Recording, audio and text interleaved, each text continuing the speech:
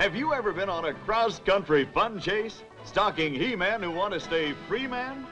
Well, Debbie Reynolds has. Come along with her on this glee-for-all, free-for-all, as a girl who knows all the ropes tries her best to tie the knot. Because I'm what I am and you're what you are. There are other reasons. Two very important ones. More important than us? You see, Debbie's looking for a man her kids can call father. Toby, love. Mother, don't grab me when I'm naked.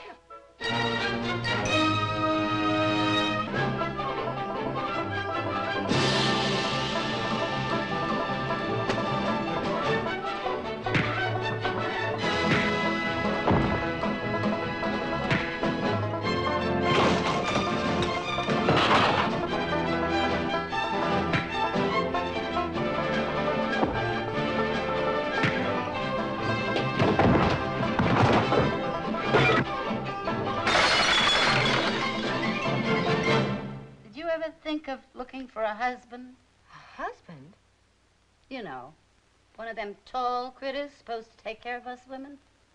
And that certainly took care of Debbie, as she found out all the things a girl must do to hook a wedding-shy guy and get him to chase her to the altar.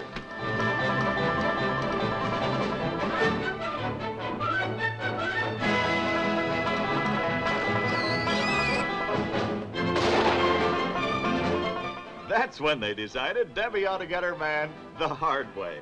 Think of what it means to have you, a woman, running for sheriff. The first woman in the country to run for such an office. Have you all gone crazy? Before you go off getting yourself killed, I want you to listen to what I hope's a more appealing offer. And then the fireworks really began. Now get out of town. Both of you. And never come back. You know something, Maggie? I got a feeling it ain't gonna be safe to spit on the sidewalk. It's the wackiest manhunt any girl ever lived through.